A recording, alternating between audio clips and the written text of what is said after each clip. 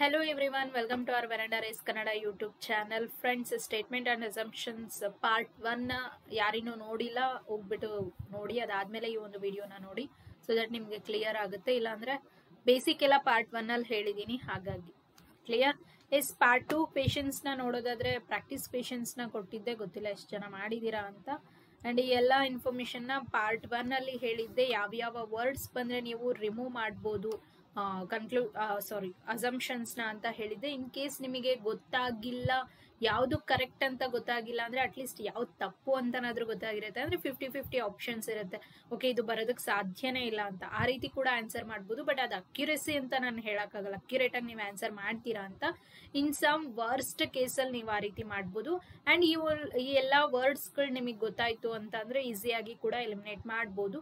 ಆದಷ್ಟು ಇಂಗ್ಲಿಷ್ ಅಲ್ಲಿ ಈ ವರ್ಡ್ಸ್ ಅನ್ನ ನೆನ್ಪಿಟ್ಕೊಳ್ಳಿ, ಬಿಕಾಸ್ ಕನ್ನಡದಲ್ಲಿ ನಿಮ್ಗೆ ಒಂದು ವರ್ಡ್ ಇಂದ ಇನ್ನೊಂದು ವರ್ಡಿಗೆ ಮೇ ಬಿ ಚೇಂಜ್ ಕೊಡ್ತಕ್ಕಂತ ಸಾಧ್ಯತೆ ಇದೆ. ಹಾಗಾಗಿ ಫಾರ್ ಎಕ್ಸಾಂಪಲ್ ಮಾತ್ರ ಅಂತ ಇದ್ರೆ ಏಕೈಕ ಅನ್ನೋ ವರ್ಡ್ ಅನ್ನ ಕೂಡ ಅವ್ರು ಯೂಸ್ ಮಾಡ್ಬೋದು. ಬಟ್ ಇಂಗ್ಲಿಷ್ ಅಲ್ಲಿ only, never, always, each, every, all ಈ ರೀತಿ ಕೆಲವೊಂದು ವರ್ಡ್ಸ್ ಅನ್ನ ಮೈಂಡ್ ಅಲ್ಲಿ ಇಟ್ಕೊಳ್ಳಿ. ಇದು ಸ್ಟೇಟ್ಮೆಂಟ್ ಅಂಡ್ ಕನ್ಕ್ಲೂಷನ್ಗೂ ಕೂಡ ನಿಮಗೆ ಇಂಪಾರ್ಟೆಂಟ್ ಆಗಿರ್ತಕ್ಕಂಥ ವರ್ಡ್ಸ್. ಅಂದ್ರೆ ಇವೆಲ್ಲ ಬಂತು ಅಂತ ಅಂದ್ರೆ ಫಾಲ್ಸ್ ಆಗಿರುತ್ತೆ ಅಂತ. ಅಂಡ್ ಇನ್ನೊಂದು ರೂಲ್ಸ್ ಏನ್ ಹೇಳಿದ್ದೆ, ಭವಿಷ್ಯ ಮತ್ತೆ ಭೂತಕಾಲದಲ್ಲಿ ಪಾಸ್ಟ್ ಫ್ಯೂಚರ್ ಬಂತು ಅಂತಂದ್ರೆ ಅದು ಎಕ್ಸ್ಪ್ಲಿಸಿಟ್ ಆಗಿರುತ್ತೆ, ಲೈಕ್ ಅದು ಫಾಲೋ ಆಗಲ್ಲ ಅಂತ. ಅದಾದ್ಮೇಲೆ ಸ್ಟೇಟ್ಮೆಂಟ್ ಅಪೋಸಿಟ್ ಇರೋ ಹಾಗಿಲ್ಲ, ನಿಮ್ಮ ಊಹೆ ವಿರುದ್ಧವಾಗಿ ಇರೋ ಹಾಗಿಲ್ಲ, ಅಗೇನೆಸ್ಟ್ ಆಗಿ ಇರೋ ಹಾಗಿಲ್ಲ. ಆಮೇಲೆ ಏಕೈಕ ಇವೆಲ್ಲ ಕ್ವೆಶನ್ಸ್ ನ ಎಕ್ಸ್ಪ್ಲೇನ್ ಮಾಡಿದ್ದೆ. ಓಕೆ, ಜಸ್ಟ್ ಹೋಗ್ಬಿಟ್ಟು ಚೆಕ್ ಮಾಡಿ. ನೆಕ್ಸ್ಟ್ ಕ್ವೆಶನ್, ಹೇಳಿಕೆ: ದಯವಿಟ್ಟು ಓಡುತ್ತಿರುವ ಬಸ್ಸಿನಿಂದ ಹೊರಗೆ ಓಡಬೇಡಿ. ಬಸ್ಸಿನಲ್ಲಿ, ಪ್ರವಾಸಿ ಬಸ್ಸಿನಲ್ಲಿ ಸೂಚನೆ. ಓಕೆ, ಇಲ್ಲೊಂದು ಸ್ವಲ್ಪ ಚೇಂಜ್ ಆಗಿದೆ. ಫಾರ್ ಎಕ್ಸಾಂಪಲ್ ಏನು ಅಂದ್ರೆ, ಬಸ್ನಿಂದ ಹೊರಗಡೆ ಹಿಂಗೆ ಮುಖ ಹಾಕೋದು, ಕೈ ಹಾಕೋದು, ಅಥವಾ ಡೋರಲ್ಲಿ ನಿಂತ್ಕೊಂಡ್ಬಿಟ್ಟು ಆಚೆ ಹಿಂಗೆ ಬೆಂಡ್ ಆಗೋದು, ಇವೆಲ್ಲ ಓಕೆ ಬರುತ್ತೆ ಅಂಡರ್ ಇದ್ರಲ್ಲಿ. ಸೊ ಎಕ್ಸ್ಪ್ಲೇನ್ ಮಾಡಿದೆ, ಆ ತರ ಮಾಡಬೇಡಿ ಅಂತ ಬಸ್ನಲ್ಲಿ ಅವ್ರು ಏನ್ ಮಾಡಿದ್ದಾರೆ, ಒಂದು ಸೂಚನೆನ ಹಾಕಿದಾರಂತೆ. ಸರಿನಾ? ಹಾಗಾದ್ರೆ ಇದರಿಂದ ಊಹೆನ ಏನ್ ಮಾಡ್ಕೋಬಹುದು? ಓಡುತ್ತಿರುವ ಬಸ್ಸಿನಿಂದ ಹೊರಕ್ಕೆ ವಾಲುವುದು ಅಪಾಯಕಾರಿ. ಓಕೆ, ಇಲ್ಲಿ ಏನಾದ್ರೂ ಮೆನ್ಷನ್ ಮಾಡಿದಾರಾ ಅಪಾಯಕಾರಿ ಅಂತ? ಏನಾದ್ರೂ ಮೆನ್ಷನ್ ಮಾಡಿದಾರಾ? ಇಲ್ಲ. ಬಟ್ ಹೇಳಿರೋದೇನು, ಪ್ರವಾಸಿ ಬಸ್ಸಿನಲ್ಲಿ ಸೂಚನೆ ಹಾಕಿದ್ದಾರೆ. ಕನ್ಕ್ಲೂಷನ್ ಅಲ್ಲಿ ಈಗ ಆಗಲ್ಲ. ಬಟ್ ಅಸಂಪ್ಷನ್ ಅಲ್ಲಿ ನೀವು ಮಾಡ್ತಕ್ಕಂಥ ಅಸಂಪ್ಷನ್ ರಿಲೇಟೆಡ್ ಟು ಸ್ಟೇಟ್ಮೆಂಟ್ ಇತ್ತು ಅಂತ ಅಂದ್ರೆ ಅದು ಪಾಸಿಟಿವ್ ಆಗಿತ್ತು. ಯಾಕೆ? ಓಕೆ, ಯಾಕೆ ಅವ್ರು ಹಾಕಿದ್ರು? ಬಿಕಾಸ್ ಅದು ಡೇಂಜರ್, ಅಪಾಯಕಾರಿ. ಹೌದಾ? ಯಾವ್ದಾದ್ರು ಬೇರೆ ವೆಹಿಕಲ್ ಬಂತು ಅಂದ್ರೆ ಮುಗೀತು. ಸೊ ಹಾಗಾಗಿ ಇದು ಅಸಂಪ್ಷನ್ ನಾನು ಮಾಡ್ಕೋಬಹುದು. ಕ್ಲಿಯರ್? ಹಾಗಾಗಿ ಇದು ಫಾಲೋ ಆಗುತ್ತೆ. Related to statement ಇರ್ಬೇಕದು, valid assumption ಆಗಿರ್ಬೇಕು. ನೆಕ್ಸ್ಟ್, ಈ ಸೂಚನೆಗೆ ಪ್ರಯಾಣಿಕರು ಗಮನ ಹರಿಸುವ ಸಾಧ್ಯತೆ ಇದೆ. ಓಕೆ, ಅಂದ್ರೆ ಮೇ ಬಿ ಈ ಒಂದು ಸೂಚನೆನ ಓದ್ಬಿಟ್ಟು ಜನರು ಬಾಯಿ ಮುಚ್ಕೊಂಡು ಕುತ್ಕೋಬಹುದು. ಆ ರೀತಿ ಎಕ್ಸ್ಟ್ರಾ ಕಪಿ ಕೆಲಸ ಮಾಡದೆ ಕೆಲವೊಬ್ರು, ಸರಿನಾ? ಎಲ್ಲರೂ ಅಂತ ಹೇಳಕ್ಕಾಗಲ್ಲ, ಬಿಕಾಸ್ ಹೇಳಿದ್ರು ಜಾಸ್ತಿ ಮಾಡೋರು ಇರ್ತಾರೆ. ಬಟ್ ನಮ್ಮ ಒಂದು ಕಾನ್ಸೆಪ್ಟ್ಗೆ ಬರೋದಾದ್ರೆ, ಈ ಸೂಚನೆಗೆ ಪ್ರಯಾಣಿಕರು ಗಮನ ಹರಿಸುವ ಸಾಧ್ಯತೆ ಇದೆ, ಹಾಗಾಗಿ ಸೂಚನೆಯನ್ನ ಹಾಕಿರ್ತಾರೆ. ಇವೆರಡೂ ಕೂಡ ಮೆನ್ಷನ್ ಮಾಡಿಲ್ಲ. ಲಿಸನ್ ಕೇರ್ಫುಲಿ, ಇವೆರಡೂ ಕೂಡ ಹೇಳಿಕೆನಲ್ಲಿ ಮೆನ್ಷನ್ ಮಾಡಿಲ್ಲ. ಬಟ್ ರಿಲೇಟೆಡ್ ಟು ಸ್ಟೇಟ್ಮೆಂಟ್ ಇದೆ, ಅಗೇನೆಸ್ಟ್ ಸ್ಟೇಟ್ಮೆಂಟ್ ಇಲ್ಲ. ಕ್ಲಿಯರ್? ಹಾಗಾಗಿ ಇವೆರಡನ್ನು ಕೂಡ ನಾನು ಏನ್ ಮಾಡ್ಬೋದು, ಅಸಂಪ್ಷನ್ ವ್ಯಾಲಿಡ್ ಅಂತ ನಾನು ಕನ್ಸಿಡರ್ ಮಾಡ್ಬೋದು. ಹೇಳಿಕೆ 1 ಮತ್ತು 2 ಸೂಚ್ಯವಾಗಿವೆ is the correct answer. India Pakistan match ಇಂದ ಎಕ್ಸಾಂಪಲ್ ಕೊಟ್ಟಿದ್ದೆ. ದಟ್ಸ್ ಮೋರ್ ದ್ಯಾನ್ ಎನಫ್ ನೀವು ಸ್ಟೇಟ್ಮೆಂಟ್ ಮತ್ತೆ ಅಸಂಪ್ಷನ್ ಆನ್ಸರ್ ಮಾಡೋದಕ್ಕೆ. ನೆಕ್ಸ್ಟ್, ಇಲ್ಲಿ ಒಂದು ಹೇಳಿಕೆನ ಕೊಟ್ಟಿದ್ದಾರೆ. ಕಿರಣ ಪ್ರಕಾಶನದ ಆಡಳಿತ ಮಂಡಳಿಯ ಮುಂದಿನ ಸಭೆ 1 ವರ್ಷದ ನಂತರ ನಡೆಯಲಿದೆ ಅಂತ. ಸರಿನಾ? ನೆಕ್ಸ್ಟ್, 1 ವರ್ಷದ ಮೊದಲು ಯಾವುದೇ ಸಭೆ ಇರುವುದಿಲ್ಲ ಅಂತ ಹೇಳ್ತಾ ಇದ್ದಾರೆ. ಆಬ್ವಿಯಸ್ಲಿ ಅನ್ಕೊಂಡು ಏನ್ ಮಾಡ್ತೀವಿ ನಾವು, ಕರೆಕ್ಟ್ ಹಾಕ್ತಿವಿ. ಯಾಕಂದ್ರೆ ಮುಂದಿನ ಸಭೆ ಅಂದ್ರೆ ಏನು? Next meeting. ನೆಕ್ಸ್ಟ್ ಮೀಟಿಂಗ್ ಅಂದ್ರೆ ಮುಂದಿನ ವರ್ಷ ಅಂತಂದ್ರೆ ಅದಕ್ಕಿಂತ ಬಿಫೋರ್ ಯಾವುದು ಇರಲ್ಲ ಅಂತ. ಕರೆಕ್ಟಾ? ಸೊ ಇದನ್ನ ಕರೆಕ್ಟ್ ಹಾಕಿದ್ರಿ ಅಂದ್ರೆ ನಿಮಗೆ ರಾಂಗ್ ಆಗುತ್ತೆ ಆನ್ಸರ್. ಯಾಕೆ ರಾಂಗ್ ಆಗುತ್ತೆ? ಓಕೆ, ಯಾಕೆ ರಾಂಗ್ ಆಗುತ್ತೆ ಅಂತ ಅಂದ್ರೆ ಇಲ್ಲಿ ಯಾವುದೋ ಒಂದು ಪರ್ಟಿಕ್ಯುಲರ್ ಆಗಿ ಹೇಳಿದ್ದಾರೆ, ಈ ಒಂದು ಆಡಳಿತದ ಹೆಸರನ್ನ ಅವರು ಮೆನ್ಷನ್ ಮಾಡಿದ್ದಾರೆ. ಓಕೆ, ಇದನ್ನ ಮೆನ್ಷನ್ ಮಾಡದೆ ಅವ್ರು ಜಸ್ಟ್ ಜನರಲ್ ಆಗಿ ಆಡಳಿತ ಮಂಡಳಿಯ ಮುಂದಿನ ಸಭೆ 1 ವರ್ಷದ ನಂತರ ನಡೆಯಲಿದೆ ಅಂತ ಅಂದಾಗ ಇದು ಕರೆಕ್ಟ್ ಆಗಿರೋದು. ಐ ಹೋಪ್ ನಿಮಗೆಲ್ಲ ಪಾಯಿಂಟ್ ಕ್ಲಿಯರ್ ಆಗಿದೆ ಅನ್ಕೋತೀನಿ. ಪ್ರೀವಿಯಸ್ ವಿಡಿಯೋದಲ್ಲಿ ನಾನು ಎಕ್ಸ್ಪ್ಲೇನ್ ಮಾಡಿದ್ದೆ ನಮ್ಮ ಮನೆ ಹೆಸರನ್ನ ಕೊಟ್ಬಿಟ್ಟು, ಅಲ್ಲಿ ನಿಮ್ಗೆ ಪರ್ಟಿಕ್ಯುಲರ್ ಆಗಿ ಇದೇ ಮನೆ ಬಾಡಿಗೆಗೆ ಅಗತ್ಯವಿದೆ ಅಂತ ಕೊಟ್ಟಿದ್ರು ಅಂದ್ರೆ ಜನರಲ್ ಆಗಿ ನೀವು ತಗೊಳಕ್ ಆಗಲ್ಲ, ಸರಿನಾ. ಇಲ್ಲಿ ಅವರು ಪರ್ಟಿಕ್ಯುಲರ್ ಆಗಿ ಕಿರಣ ಪ್ರಕಾಶನದ ಆಡಳಿತ ಮಂಡಳಿ ಅಂತ ಪರ್ಟಿಕ್ಯುಲರ್ ಆಗಿ ಹೇಳಿದ್ದಾರೆ. ಸೊ ಅಲ್ಲಿ ನೀವು ಜನರಲ್ ಆಗಿ ಕನ್ಸಿಡರ್ ಮಾಡಕ್ ಆಗಲ್ಲ ಯಾವಾಗ ಅವರೊಂದು ನೇಮ್ ಅಥವಾ ಒಂದು ಮೆನ್ಷನ್ ಮಾಡಿದಾಗ, ಸರಿನಾ. ಸೊ ಇದು ನಮಗ್ ಗೊತ್ತಿಲ್ಲ, ಸರಿನಾ. ಇಲ್ಲಿ ಇಂಗ್ಲಿಷ್ ಅಲ್ಲಿ ಒಂದ್ಸಲ ಎಕ್ಸ್ಪ್ಲೇನ್ ಮಾಡ್ಬಿಡ್ತೀನಿ, listen. The next meeting of the governing body of the Kiran publications will be held after 1 year ಅಂತೆ, ಸರಿನಾ. Assumption there will be no meeting before 1 year. ಯಾವುದು ಅಂತ ಏನಾದ್ರು ಅಸಂಪ್ಷನ್ ಅಲ್ಲಿ ಕರೆಕ್ಟ್ ಇದೆನಾ, ಪರ್ಟಿಕ್ಯುಲರ್ ಆಗಿ ಮೆನ್ಷನ್ ಮಾಡಿದಾರಾ? ಇಲ್ಲ, ರಾಂಗ್. ಇಲ್ಲಿ ನೋಡಿ, ಸೆಕೆಂಡ್ರಲ್ಲಿ ಮೆನ್ಷನ್ ಮಾಡಿದ್ದಾರೆ, ಕಿರಣ್ ಪಬ್ಲಿಕೇಶನ್ 1 ವರ್ಷದ ನಂತರ ಕಾರ್ಯದಲ್ಲಿ ಉಳಿಯುತ್ತದೆ. S, true. ಓಕೆ, 1 ವರ್ಷದ ನಂತರ ಅವ್ರು ಸಭೆ ಮಾಡ್ತಾ ಇದ್ದಾರೆ ಅಂದ್ರೆ ಆ ವರ್ಷ ಮುಂದಿನ ವರ್ಷದ ತನಕನೂ ಕೂಡ ಅದು ಏನು ಅಸ್ತಿತ್ವದಲ್ಲಿ ಇರುತ್ತೆ ಅಂತ ಅರ್ಥ. ಅದಾದ್ಮೇಲೆ ನಮಗೆ ಗೊತ್ತಿಲ್ಲ, 1 ವರ್ಷದ ನಂತರ ಏನು ಅದು ಆಡಳಿತದಲ್ಲಿ ಇರುತ್ತೆ, ಕಾರ್ಯದಲ್ಲಿ ಇರುತ್ತೆ, ಹಾಗಾಗಿ ಸಭೆಯನ್ನ ನಡೆಸ್ತಾರೆ ಅನ್ನೋದು ಹೇಳಿಕೆನಲ್ಲಿ ಕ್ಲಿಯರ್ ಆಗಿ ಕೊಟ್ಟಿದ್ದಾರೆ. ಹಾಗಾಗಿ ಇದು ಟ್ರೂ. ಕೇವಲ 2 ಮಾತ್ರ ಸೂಚ್ಯವಾಗಿದೆ. ನೆಕ್ಸ್ಟ್ ಕ್ವೆಶ್ಚನ್, ಕಿರಣ ಪ್ರಕಾಶನ ಇದಾಯ್ತಲ್ಲ. ಆಯ್ತು. ನೆಕ್ಸ್ಟ್, ಮುಂದಿನ ಪರೀಕ್ಷೆಯು ಮುಂದಿನ ತಿಂಗಳು 10ರಂದು ನಡೆಯಲಿದೆ ಎಂದು ಒಂದು ಸಂಸ್ಥೆ ಹೇಳ್ತಾ ಇದೆ. ಯಾವ್ದಾದ್ರು ಸಂಸ್ಥೆ ಅಂತ ಇಲ್ಲಿ ಏನಾದ್ರು ಮೆನ್ಷನ್ ಮಾಡಿದಾರಾ? ಇಲ್ಲ, ಸಂಸ್ಥೆ ಅಂತ ಹೇಳಿದ್ದಾರೆ. Next exam next month 10th ನಡೀತಾ ಇದೆ ಅಂತ. ಊಹೆ, ಪ್ರವೇಶಕ್ಕಾಗಿ ಪರೀಕ್ಷೆಯು ಕಡ್ಡಾಯವಾಗಿದೆ. ಇದನ್ನ ಎಷ್ಟೊಂದು ಜನ ಮೇ ಬಿ ಕರೆಕ್ಟ್ ಹಾಕ್ಬೋದು, ಬಿಕಾಸ್ ಇಲ್ಲಿ ಪ್ರವೇಶಕ್ಕಾಗಿ ಇನ್ ಜನರಲ್ ಥಿಂಕ್ ಮಾಡ್ಬಿಡ್ತಾರೆ. ನಾವ್ ಯಾವ್ದಾದ್ರು ಒಂದು ಪ್ರವೇಶ ತಗೋಬೇಕು ಅಂತಂದ್ರೆ ಅಲ್ಲಿ ಪರೀಕ್ಷೆ ಕಡ್ಡಾಯ ಅಂತ. ಅಲ್ಲಿ ಏನ್ ಮೆನ್ಷನ್ ಮಾಡಿದ್ದಾರೆ? Next month exam next month 10th ಇದೆ. ಅದು ಯಾವ ಪರೀಕ್ಷೆ? ಅಲ್ಲೇನಾದ್ರೂ ಆ ಪರೀಕ್ಷೆ ಯಾವುದೋ ಒಂದು ಪ್ರವೇಶಕ್ಕಾಗಿ ಅಂತ ಏನಾದ್ರು ಮೆನ್ಷನ್ ಮಾಡಿ? ನಥಿಂಗ್, ಏನು ಮೆನ್ಷನ್ ಮಾಡಿಲ್ಲ. ಸಿಂಪಲ್ ಸ್ಟೇಟ್ಮೆಂಟ್, ನೀವದನ್ನ ಕಾಂಪ್ಲಿಕೇಟೆಡ್ ಮಾಡ್ಕೋಬೇಡಿ. ಹಾಗಾಗಿ ಇದು ರಾಂಗ್, ಸರಿನಾ. ಮುಂದಿನ ತಿಂಗಳು ಇನ್ಸ್ಟಿಟ್ಯೂಟ್ ಮುಚ್ಚಿರುತ್ತದೆ. ರಾಂಗ್, ಎಕ್ಸ್ಪ್ಲೇನ್ ಮಾಡೋ ಅವಶ್ಯಕತೆ ಇಲ್ಲ. Okay, India Nepal border issues appear to be solved easily. Okay, assumption the two countries cannot resolve border issues permanently. The two countries can have border peace. Bharat Nepal ಗಡಿ ಸಮಸ್ಯೆಗಳು ಸುಲಭವಾಗಿ ಬಗೆಹರಿಯುವಂತೆ ತೋರುತ್ತಿದೆ. ಈಸಿಯಾಗಿ ಅದು ರಿಸಾಲ್ವ್ ಆಗೋ ತರ ಅಥವಾ ಅದ್ರದ್ದು ಒಂದು ಸಮಸ್ಯೆ ಬಗೆಹರಿಯೋ ತರ ಕಾಣಿಸ್ತಾ ಇದೆ ಅನ್ನೋದು ಒಂದು ಹೇಳಿಕೆ, ಸರಿನಾ. ಆ ಹೇಳಿಕೆಗೆ ತಕ್ಕಂತೆ ಊಹೆ ಏನಿರ್ಬೋದು? 2 ದೇಶಗಳು ಗಡಿ ಸಮಸ್ಯೆಗಳನ್ನು ಶಾಶ್ವತವಾಗಿ ಪರಿಹರಿಸಲು ಸಾಧ್ಯವಿಲ್ಲ. ಪಕ್ಕ ಎಲ್ಲರೂ ರಾಂಗ್ ಆಗ್ತೀರಾ, ನನಗೆ ಗೊತ್ತು. ನೆಕ್ಸ್ಟ್ ಊಹೆ 2 ದೇಶಗಳು ಗಡಿ ಶಾಂತಿಯನ್ನು ಹೊಂದಬಹುದು. ಎಷ್ಟು? ಬಿಕಾಸ್ ಇಲ್ಲಿ ನೋಡಿ, ಸಮಸ್ಯೆಗಳು ಸುಲಭವಾಗಿ ಬಗೆಹರಿಯುವಂತೆ ಅಂದ್ರೆ ಬಗೆಹರಿಬಹುದು ಅಂತ ಅಂದ್ರೆ ಏನು? ಗಡಿ ಶಾಂತತೆಯನ್ನ ಹೊಂದಿದೆ ಅಂತ ಕೊಟ್ಟಿಲ್ಲ ಅವರು. ಓಕೆ, ಹೊಂದಬಹುದು, ಪಾಸಿಬಿಲಿಟಿ ಕೊಟ್ಟಿದ್ದಾರೆ, ಸರಿನಾ. ಹಾಗಾಗಿ ಇದಕ್ಕೆ ರಿಲೇಟೆಡ್ ಇದೆನಾ? ಎಸ್, ನಿಜ. ಏನೋ ಹೇಳಿಕೆ ಕೇವಲ ಸೂಚ್ಯವಾಗಿದೆ. 2. ನೆಕ್ಸ್ಟ್ ಹೇಳಿಕೆಗಳು, COVID-19 ಬಿಕ್ಕಟ್ಟು ಮತ್ತು ನಂತರದ ಲಾಕ್ಡೌನ್ ವಿವಿಧ ಮಾಧ್ಯಮ ವೇದಿಕೆಗಳ ಮೂಲಕ ಹರಡುವ ಆಧಾರರಹಿತ ವದಂತಿಗಳ ಹೊರಹೊಮ್ಮುವಿಕೆಗೆ ಕಾರಣವಾಗಿದೆ. ದಟ್ ಮೀನ್ಸ್ ಏನು? ಈ ಎಲ್ಲ ಟಿವಿ ಮಾಧ್ಯಮಗಳು ಏನಿದ್ವಲ್ವಾ ಅವೆಲ್ಲ ಏನು ಆಧಾರರಹಿತ. ನಮ್ಗೆ ಒಂಥರ ಹೆಂಗಾಗ್ಬಿಟ್ಟಿತ್ತು ಅಂದ್ರೆ, ಆ ಒಂದು ಇದ್ರಲ್ಲಿ ಒಂದು ವಾಟ್ಸಪ್ ವಿಡಿಯೋ ಕೂಡ ತುಂಬಾ ವೈರಲ್ ಆಗಿತ್ತು. ಏನು ಅಂತಂದ್ರೆ, ಫಾರ್ ಎಕ್ಸಾಂಪಲ್ ಬೇರೆ ಚಾನೆಲ್ಗಳನ್ನ ನೋಡಿದ್ರೆ ಅವರು ಹುಷಾರಿಲ್ದೇ ಇರೋರು ಕೂಡ ಹಾಸ್ಪಿಟಲ್ಗೆ ಅಡ್ಮಿಟ್ ಆಗೋಂಥ ಸಿಚುವೇಶನ್ ಬಂದಿತ್ತು. ಬಟ್ ಚಂದನ ಟಿವಿಯನ್ನ ನೋಡಿದವರು ಈವನ್ ಅವ್ರು ರೋಗಿಗಳು ಆಗಿದ್ರು ಸಮೇತ ಏನು ಅವರಲ್ಲೇ ಒಂದು ಸೆಲ್ಫ್ ಕಾನ್ಫಿಡೆನ್ಸ್ ಮತ್ತೆ ವಿಲ್ ಪವರ್ ಜಾಸ್ತಿ ಆಗ್ತಕ್ಕಂಥದ್ದು ಇದೆ ಅನ್ನೋದು ಒಂದು ವೈರಲ್ ಆಗಿತ್ತು ವಿಡಿಯೋ. ಬಿಕಾಸ್ ಅವರು ಯಾವುದನ್ನು ಕೂಡ ಹಾ ಅಂತ ಶಾಂತಿಯುತವಾಗಿ ಹೇಳ್ತಾ ಇದ್ರು, ಇಷ್ಟಿದಾವೆ, ಅಷ್ಟಾಗಿದೆ, ಕೇಸಸ್ ಹಿಂಗಿದೆ ಅಂತ. ಬಟ್ ಬೇರೆದ್ರಲ್ಲೇನು ಪಕ್ಕದಲ್ಲೇ ಬಂತೇನೋ, ನಮ್ಮ ಪಕ್ಕದಲ್ಲೇ ಬಂತೇನೋ ಅನ್ನೋ ರೇಂಜಿಗೆ ಎಕ್ಸ್ಪ್ಲೇನ್ ಮಾಡ್ತಾ ಇದ್ರು. ಸೊ ಆಧಾರರಹಿತ ಒಮ್ಮೆಗೆ ಕಾರಣವಾಗಿದೆ ಅನ್ನೋದು ಹೇಳಿಕೆ, ಸರಿನಾ? ಊಹೆ. ಮಾಧ್ಯಮವು ಕೇವಲ ಸತ್ಯಾಧಾರಿತ ಮಾಹಿತಿಯನ್ನು ಒದಗಿಸುತ್ತದೆ.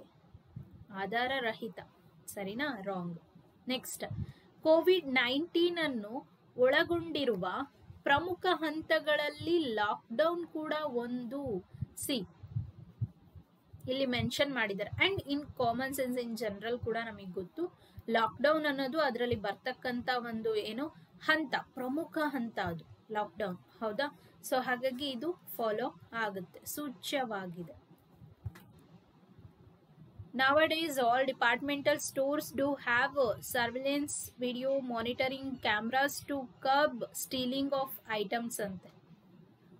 ಏನು ಇವಾಗೆಲ್ಲ ಏನ್ ಮಾಡ್ತಿದ್ದಾರೆ ಅಂದ್ರೆ ಎಲ್ಲಾ ಸ್ಟೋರ್ಸಿಗೂ ಕೂಡ ಕಳ್ಳತನವನ್ನ ತಡೆಗಟ್ಟೋದಕ್ಕೋಸ್ಕರ CC ಕ್ಯಾಮ್ರಾವನ್ನ ಅಳವಡಿಸ್ತಾ ಇದ್ದಾರೆ. ಯಾಕೆ? ಈಸಿಯಾಗಿ ಐಡೆಂಟಿಫೈ ಮಾಡ್ಬೋದು ಅಂಡ್ ಕ್ಯಾಮ್ರಾ ಇದೆ ಅನ್ನೋ ಕಾರಣಕ್ಕೋಸ್ಕರ ಕಳ್ಳತನ ಕಡಿಮೆ ಆಗ್ತಕ್ಕಂಥದ್ದು ಆಗುತ್ತೆ. ಹೌದಾ? ಅದಕ್ಕೆ ತಾನೇ CC ಕ್ಯಾಮ್ರಾ ಇದೆ ಅಂದ್ರೆ ಗೊತ್ತಾಗುತ್ತೆ ಅನ್ನೋಕ್ಕೋಸ್ಕರ ಕಳ್ಳತನ ಕಡಿಮೆ ಆಗೋದೇ ಇಲ್ಲ ಅಂತಲ್ಲ, ಕಡಿಮೆ ಆಗ್ತಕ್ಕಂಥ ಚಾನ್ಸಸ್ ಇದೆ. ಹಾಗಾಗಿ CC ಕ್ಯಾಮ್ರಾವನ್ನ ಅಳವಡಿಸ್ತಾ ಇದ್ದಾರೆ ಎಲ್ಲ ಸ್ಟೋರ್ಗಳಲ್ಲಿ. ಊಹೆಗಳು. ಜನರು ಸಾಮಾನ್ಯವಾಗಿ ವಸ್ತುಗಳನ್ನು ಕದಿಯುವ ಪ್ರವೃತ್ತಿಯನ್ನು ಹೊಂದಿರುತ್ತಾರೆ. Wrong. Clear? Wrong. But in general ಏನ್ ಮಾಡ್ತಾರೆ, ಅದನ್ನ ಓದಿದ ತಕ್ಷಣ ಎಷ್ಟು ಯಾಕೆ ಇಲ್ಲಿ ಹೇಳಿದಾರೆ ಕಳ್ಳತನ ಅಂತ ಹೇಳಿದಾರೆ. ಹೌದು, ಜನರೇ ಕಳ್ತನ ಮಾಡದೆ ಇನ್ನೇನು ಪ್ರಾಣಿಗಳು ಬಂದು ಕಳ್ತನ ಮಾಡ್ತಾರ? ಇಲ್ಲ. ಸೊ ಹಾಗಾಗಿ ಅದು ಟ್ರೂ ಅಂತ ನೀವು ಹಾಕ್ತೀರಾ. ಬಟ್ ಇಲ್ಲಿ ನಿಮಗೆ ಒಂದು ವರ್ಡ್ ಹೇಳಿದ್ದೆ ನಾನು, ಏನು?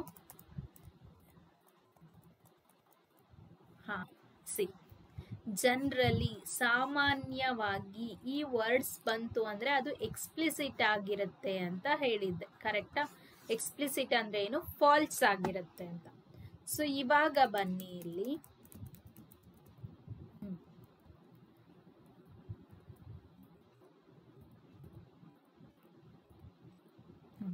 ಸಾಮಾನ್ಯವಾಗಿ. ಹೌದಾ? ಜನರಲಿ ಕದಿಯಂತ ಎಲ್ಲರೂ ನೋ, ಜನರಲಿ ಇಲ್ಲ. Wrong. Clear? Next, video monitoring ಅಂದ್ರೆ CC ಕ್ಯಾಮ್ರಾವನ್ನ ಅಳವಡಿಸೋದ್ರಿಂದ ಕಳ್ಳತನವನ್ನ ತಡೆಗಟ್ಟಬಹುದು. ಅದಕ್ಕೆ ತಾನೇ ಹಾಕಿರ್ತಾರೆ ಇದನ್ನ ಏನೋ CC ಕ್ಯಾಮ್ರಾವನ್ನ. ಹಾಗಾಗಿ ಇದು ಊಹೆ ಕರೆಕ್ಟ್ ಇದೆ. ಊಹೆ ಕರೆಕ್ಟ್ ಇದೆ. Option B. COVID-19 pandemic is reaching a peak and the economy of the world is suffering a lot because of it. COVID-19 ಸಾಂಕ್ರಾಮಿಕವು ಉತ್ತುಂಗವನ್ನು ತಲುಪುತ್ತಿದೆ ಮತ್ತು ಪ್ರಪಂಚದ ಆರ್ಥಿಕತೆಯ ಅದರಿಂದಾಗಿ ಬಹಳಷ್ಟು ಬಳಲುತ್ತಿದೆ ಅನ್ನೋದು ಹೇಳಿಕೆ. ಇದು ಜನರಲ್ ಆಗಿ in common sense yes obviously true. Because ಅದು ಬಂದಾಗ ಆರ್ಥಿಕತೆ ಎಲ್ಲಾ ದೇಶಗಳದ್ದು ಕೂಡ ಕುಗ್ಗಿತ್ತು. ಹೌದಾ? ಸೊ ಅದರಿಂದ ಎಫೆಕ್ಟ್ ಅಂತೂ ಆಗಿತ್ತು ಎಲ್ಲರಿಗೂ. ಬಿಕಾಸ್ ಎಲ್ಲರಿಗೂ ದುಡಿಮೆ ಇರಲಿಲ್ಲ, ಮನೇಲೇ ಕುತ್ಕೋಬೇಕಾಗಿತ್ತು. ಹಾಗಾಗಿ ಆರ್ಥಿಕತೆ ಕುಗ್ಗಿತ್ತು. ಸೊ ಊಹೆ.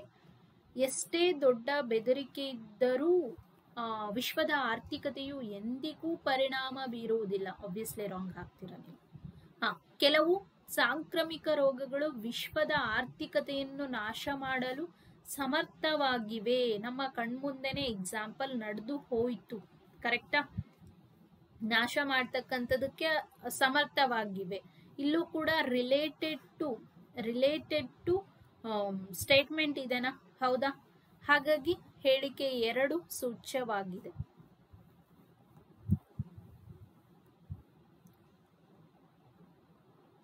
ಲಾಟರಿ ಮೂಲಕ ಜೂಜಾಡುವುದನ್ನು ರಾಜ್ಯ ಸರ್ಕಾರ ತಕ್ಷಣದಿಂದ ಜಾರಿಗೆ ಬರುವಂತೆ ನಿಷೇಧಿಸಿದೆ. ಅಂದ್ರೆ ಜೂಜಾಡೋದನ್ನ ನಿಷೇಧ ಮಾಡ್ತಾರೆ, ಇಮಿಡಿಯೇಟ್ಲಿ ನಿಷೇಧ ನಿಷೇಧಿಸಿದೆ ಅಂದ್ರೆ ಆಲ್ರೆಡಿ ಮಾಡ್ಬಿಟ್ಟಿದೆ. ಓಕೆ, ಹಾಗಾದ್ರೆ ಊಹೆಗಳು. ಇದು ಮುಗ್ಧ ನಾಗರಿಕರನ್ನು ತಮ್ಮ ಕಷ್ಟಪಟ್ಟು ಸಂಪಾದಿಸಿದ ಹಣದಿಂದ ಮೋಸ ಹೋಗದಂತೆ ಉಳಿಸಬಹುದು. ಎಸ್, ಟ್ರೂ ಅಲ್ಲ? ಇದು ನೋಡಿ, ಇದು ಕಾಮನ್ ಸೆನ್ಸ್. ಹೌದಾ? ನಾನು ಅವಾಗಲೇ ಹೇಳಿದೆ, ಇನ್ ಜನರಲ್ ಕಾಮನ್ ಸೆನ್ಸಿಗೆ ತುಂಬಾ ಡಿಫ್ರೆನ್ಸ್ ಇದೆ ಅಂತ. ಸೊ ಹಾಗಾಗಿ ಇದು ಕಾಮನ್ ಸೆನ್ಸ್. ಹೇಗೆ ಲಾಟ್ರಿ ಆಡೋದ್ರಿಂದ ತಮ್ಮ ದುಡ್ಡನ್ನ ಕಳ್ಕೊತಾರೆ, ಅದು 95% ಬರದೇ ಇರ್ತಕ್ಕಂಥ ಸಾಧ್ಯತೆನೇ ಇದೆ ಜಾಸ್ತಿ. ಹಾಗಾಗಿ ನಿಷೇಧ ಮಾಡೋದ್ರಿಂದ ಅಟ್ಲೀಸ್ಟ್ ಅವ್ರ ದುಡ್ಡಾದ್ರೂ ಉಳಿಯುತ್ತೆ ಅನ್ನೋದು ಫ್ಯಾಕ್ಟ್. ಸೊ ಇದು ಫಾಲೋ ಆಗುತ್ತೆ, ಸರಿನಾ?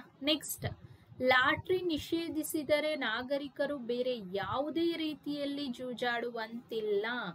ರಾಂಗ್. ನಾಗರಿಕರು ಬೇರೆ ಯಾವುದೇ ಇನ್ ಅದರ್ ವೇಸ್ ಯಾವುದೂ ಕೂಡ ಜೂಜಾಡೋದಿಲ್ವಾ? So many ways. ಹೌದಾ? ಲಾಟ್ರಿ ಒಂದೇ ಅಂತಲ್ಲ, ಅವ್ರ ದುಡ್ಡು ಅವಳು ಕಳ್ಕೋಬೇಕು ಅಂದ್ರೆ ತುಂಬಾ ವೇಸ್ಗಳಿದಾವೆ, ಹುಡ್ಕೋತಾರೆ. ಹಾಗಾಗಿ ಅದು ಒಂದೇ ಅಂತ ಏನು ಮೆನ್ಷನ್ ಮಾಡಿಲ್ಲ. ಸೊ ಕೇವಲ ಒಂದು ಮಾತ್ರ ಸೂಚ್ಯವಾಗಿದೆ, ಸರಿನಾ? ನೆಕ್ಸ್ಟ್ ಸ್ಟೇಟ್ಮೆಂಟ್, ಬಿಹಾರದ ಪ್ರವಾಹ ಪೀಡಿತ ಜಿಲ್ಲೆಗಳ ರೈತರಿಗೆ ವಿತ್ತೀಯ ಪರಿಹಾರ ನೀಡಲು ಸರ್ಕಾರ ನಿರ್ಧರಿಸಿದೆ ಅಂತೆ. ಅಂದ್ರೆ ಬಿಹಾರ ಅನ್ನೋದು ಹೇಳಿದ್ದಾರೆ. ಸೊ ಬಿಹಾರದಲ್ಲಿ ಆಗಿರ್ತಕ್ಕಂಥ ಪ್ರವಾಹ ಪೀಡಿತ ಜಿಲ್ಲೆಗಳಿಗೆ ರೈತರಿಗೆ ಒಂದು ನೆರವನ್ನ, ಆರ್ಥಿಕ ನೆರವನ್ನ ಅಥವಾ ಯಾವುದೇ ರೀತಿ ಸಹಾಯವನ್ನ ಸರ್ಕಾರ ಮಾಡೋದಕ್ಕೆ ನಿರ್ಧರಿಸಿದೆ ಅಂತ ಹೇಳಿದ್ದಾರೆ. ಊಹೆಗಳು, ಸಂತ್ರಸ್ತ ಪ್ರದೇಶದ ರೈತರು ಸರ್ಕಾರದ ಪರಿಹಾರವನ್ನು ಸ್ವೀಕರಿಸಬಹುದು. ಟ್ರೂ ಅಸಂಪ್ಷನ್ಸ್, ಬಿಕಾಸ್ ಇಲ್ಲಿ ಮೆನ್ಷನ್ ಮಾಡಿದ್ದಾರೆ. ಓಕೆ, ಪ್ರವಾಹ ಪೀಡಿತ ಜಿಲ್ಲೆಗಳ ರೈತರಿಗೆ ವಿತ್ತೀಯ ಪರಿಹಾರ. ಇಲ್ಲಿ ನೋಡಿ, ಇಲ್ಲಿ ಅಗೇನ್ ಕಾಮನ್ ಸೆನ್ಸ್ ಯೂಸ್ ಆಗುತ್ತೆ. ಸಂತ್ರಸ್ತ ಪ್ರದೇಶದ ರೈತರು ಸರ್ಕಾರದ ಪರಿಹಾರವನ್ನು ಸ್ವೀಕರಿಸಬಹುದು. ಕ್ಲಿಯರ್? ನೆಕ್ಸ್ಟ್, ಸಂತ್ರಸ್ತ ರೈತರಿಗೆ ಪರಿಹಾರ ನೀಡಲು ಸರಕಾರಿ ಯಂತ್ರಗಳು ಮೀನ್ಸ್ ಇಲ್ಲಿ ಯಾವ ತರ ಮೀನಿಂಗ್ ಬರುತ್ತೆ ಅಂತ ಅಂದ್ರೆ ಯಂತ್ರ ಕಾರ್ಯಗಳು. ಓಕೆ, ಯಂತ್ರಗಳು ಅಂದ ತಕ್ಷಣ ಏನೋ ಬೇರೆ ಅಲ್ಲ, ಯಂತ್ರ ಕಾರ್ಯಗಳು. ಓಕೆ, ಅಂದ್ರೆ ಸರ್ಕಾರ ತಗೊಳ್ತಕ್ಕಂತ ಒಂದು ಡಿಸಿಷನ್, ನಿರ್ಧಾರ, ಅದು ಏನು ಎಕ್ಸಿಕ್ಯೂಟ್ ಮಾಡ್ತಾರಲ್ವಾ, ಅದು ಎಲ್ಲ ಕಡೆ ಏನು ಸಂತ್ರಸ್ತರುಗಳು ಏನಿರ್ತಾರಲ್ವಾ ಅವರಿಗೆ ರೀಚ್ ಆಗುತ್ತೆ ಅನ್ನೋದು ಮೀನಿಂಗು. ಹೌದು, ಒಬ್ವಿಯಸ್ಲಿ ಟ್ರೂ. ಹಾಗಾಗಿ ಸೂಚ್ಯವಾಗಿದೆ. ನೆಕ್ಸ್ಟ್ ಕ್ವೆಶ್ಚನ್, ಹೇಳಿಕೆಗಳು. ಕಂಪನಿಯ ನಿರ್ದೇಶಕರ ಮಂಡಳಿಯ ಮುಂದಿನ ಸಭೆಯು 1 ವರ್ಷದ ನಂತರ ನಡೆಯಲಿದೆ. ಇಲ್ಲಿ ಒಂದು ಪ್ರೀವಿಯಸ್ ಒಂದು ಕ್ವೆಶ್ಚನ್ ತಗೊಂಡಿದ್ವಿ, ಅದರ ರಿಲೇಟೆಡ್ ಇದೆ ಇದು ಕೂಡ. ಊಹೆ, ಕಂಪನಿಯು 1 ವರ್ಷದ ನಂತರ ಕಾರ್ಯನಿರ್ವಹಿಸುತ್ತದೆ. ಅಲ್ಲೂ ಕೂಡ ಟ್ರೂ ಇತ್ತು, ಸೇಮ್ ಮೀನಿಂಗ್ಗೆ ಬರೋ ತರ ಇತ್ತು. ಹಾಗಾಗಿ ನಿಜ. 1 ವರ್ಷದ ನಂತರ ಆಡಳಿತ ಮಂಡಳಿಯನ್ನು ವಿಸರ್ಜಿಸಲಾಗುವುದು. ರಾಂಗ್, ಗೊತ್ತಿಲ್ಲ.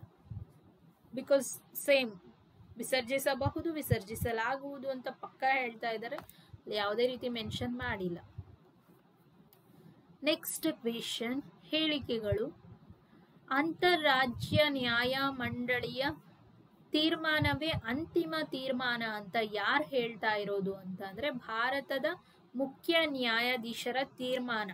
ಓಕೆ, ಅಂದ್ರೆ ಅವ್ರೇನ್ ಹೇಳ್ತಾ ಇದ್ದಾರೆ ಅಂದ್ರೆ ಅಂತಾರಾಜ್ಯ ನ್ಯಾಯಮಂಡಳಿಯ ತೀರ್ಮಾನವೇ ಅಂತಿಮ ತೀರ್ಮಾನ, ಸರಿನಾ? ನೆಕ್ಸ್ಟ್, ಅಂತಾರಾಜ್ಯ ನ್ಯಾಯಮಂಡಳಿಯು ನ್ಯಾಯಾಲಯಕ್ಕಿಂತ ಹೆಚ್ಚಿನ ಸಂಸ್ಥೆಯಾಗಿದೆ. ರಾಂಗ್, ಬಿಕಾಸ್ ಅಲ್ಲಿ ಯಾವುದೇ ರೀತಿ ಅವ್ರ ತೀರ್ಮಾನ ಹೇಳಿದ್ದಾರೆ, ಹಂಗಂತ ನ್ಯಾಯಾಲಯಕ್ಕಿಂತ ಅದೇ ಹೆಚ್ಚಿನ ಸಂಸ್ಥೆಯಾಗಿದೆ ಮೇಲ್ಗಡೆ ಅಂದ್ರೆ ನ್ಯಾಯಾಲಯಕ್ಕಿಂತ ಮೇಲ್ಗಡೆ ಅದು ಇಲ್ಲ. ರಾಂಗ್. ತಾಂತ್ರಿಕ ನಿರ್ಧಾರಗಳಿಗೆ ನ್ಯಾಯಮಂಡಳಿ ರಚಿಸಲಾಗಿದೆ. ಓಕೆ, ಇದು ಓಕೆ, ಇದು ಕರೆಕ್ಟ್ ಆಗುತ್ತೆ ಇಲ್ಲ, ಬಿಕಾಸ್ ಒಂದು ನಾನು ಪ್ರಾಕ್ಟೀಸ್ ಕ್ವೆಶ್ಚನ್ ಕೊಟ್ಟಿಲ್ಲ ಅಂದ್ರೆ ರಾಂಗ್ ಆಗುತ್ತೆ. ಸೊ ಇದನ್ನ ಕಮೆಂಟ್ ಮಾಡಿ, ಈ ಕ್ವೆಶ್ಚನ್ ಸೂಚ್ಯವಾಗುತ್ತಾ ಇಲ್ವಾ ಸೆಕೆಂಡ್ ಒನ್ ಅಂತ. ಓಕೆ, ಫಸ್ಟ್ ಒನ್ ನಾನು ಮಿಸ್ ಆಗಿ ಹೇಳ್ಬಿಟ್ಟೆ ಆಲ್ರೆಡಿ. ಸೆಕೆಂಡ್ ಒನ್ ಸೂಚ್ಯವಾಗಿದೆನಾ ಇಲ್ಲ ಅನ್ನೋದನ್ನ ನೀವು ಕಮೆಂಟ್ ಮಾಡಿ. ಇದನ್ನ ಹೇಳ್ತೀರಾ? ಸಾಂಕ್ರಾಮಿಕ ಸಮಯದಲ್ಲಿ ಬೋಧನೆಯ ಸಾಂಪ್ರದಾಯಿಕ ವಿಧಾನಗಳು ಸವಾಲನ್ನು ಎದುರಿಸಿವೆ. ಅಂದ್ರೆ ಬೋಧನೆಯ ಸಾಂಪ್ರದಾಯಿಕ ವಿಧಾನಗಳು ಆಧುನಿಕ ಯುಗಕ್ಕೆ ಅನರ್ಹವಾಗಿವೆ. ಬೋಧನಾ ವ್ಯವಸ್ಥೆ ಸದೃಢವಾಗಿಲ್ಲ. ಇದನ್ನು ಕೂಡ ಕಮೆಂಟ್ ಮಾಡಿ, ಈಸಿ ಇದೆ. ನೋಡೋಣ ಎಷ್ಟು ಜನ ಆನ್ಸರ್ ಮಾಡ್ತೀರಾ ಅಂತ. And this one also 3 question practice question ಕೊಟ್ಟಿದ್ದೀನಿ. ಲೆಟ್ಸ್ ಸಿ ಎಷ್ಟು ಜನ ಆನ್ಸರ್ ಮಾಡ್ತೀರಾ ಅಂತ. ಶಾಲಾ ಆವರಣದಲ್ಲಿ ಸಾಫ್ಟ್ ಡ್ರಿಂಕ್ ವೆಂಡಿಂಗ್ ಮಿಷನ್ ಅಳವಡಿಸುವುದು ಕೆಟ್ಟ ವಿಚಾರ ಅಂತ ಪೋಷಕರ ಶಿಕ್ಷಕರ ಸಭೆಯಲ್ಲಿ ಒಬ್ರು ಪೋಷಕರು ಹೇಳಿದಾರಂತೆ. ಅದನ್ನ ಅಳವಡಿಸೋದು ಬ್ಯಾಡ್ ಥಿಂಗ್, ಬೇಡ ಅಂತ. ಸೊ ಹಾಗಾದ್ರೆ ಊಹೆ ಏನ್ ಮಾಡ್ಬೋದು? ವಿತರಣಾ ಯಂತ್ರವು ತಂಪು ಪಾನೀಯಗಳ ವಿದ್ಯಾರ್ಥಿಗಳ ಬಳಕೆಯನ್ನು ಹೆಚ್ಚಿಸುತ್ತದೆ ಎಂದು ಪೋಷಕರು ನಂಬುತ್ತಾರೆ. ವಿದ್ಯಾರ್ಥಿಗಳು ಕ್ಯಾಂಪಸ್ನಲ್ಲಿರುವಾಗ ತಂಪು ಪಾನೀಯವನ್ನು ಖರೀದಿಸಲು ಬೇರೆ ಮಾರ್ಗವಿಲ್ಲ. ಕಮೆಂಟ್. ಓಕೆ, 3 ಕ್ವೆಶನ್ಗೆ ಕಮೆಂಟ್ ಮಾಡಿ ನೋಡೋಣ ಎಷ್ಟರ ಮಟ್ಟಿಗೆ ಅರ್ಥ ಆಗಿದೆ ಅಂತ. ಇಲ್ಲಿ ನಾನು ಹೇಳೋದೇನು ಇಷ್ಟೇ. ಅಸಂಪ್ಷನ್ ಅಂತ ಅಂದ್ರೆ ಏನು, ಕಾಮನ್ ಸೆನ್ಸ್ ಕೂಡ ಕೆಲವೊಂದು ಕ್ವೆಶನ್ಸ್ ಅಲ್ಲಿ ಯೂಸ್ ಆಗುತ್ತೆ. ಬಟ್ ಏನು ಅಂತಂದ್ರೆ ಅದು ರಿಲೇಟೆಡ್ ಟು ಸ್ಟೇಟ್ಮೆಂಟ್ ಇರಬೇಕು. ಸ್ಟೇಟ್ಮೆಂಟ್ ಡ್ಯಾಮೇಜ್ ಮಾಡೋ ತರ ಅಗೇನೆಸ್ಟ್ ಇರಬಾರ್ದು, ಸರಿನಾ? ಅಗೇನೆಸ್ಟ್ ಇರಬಾರ್ದು.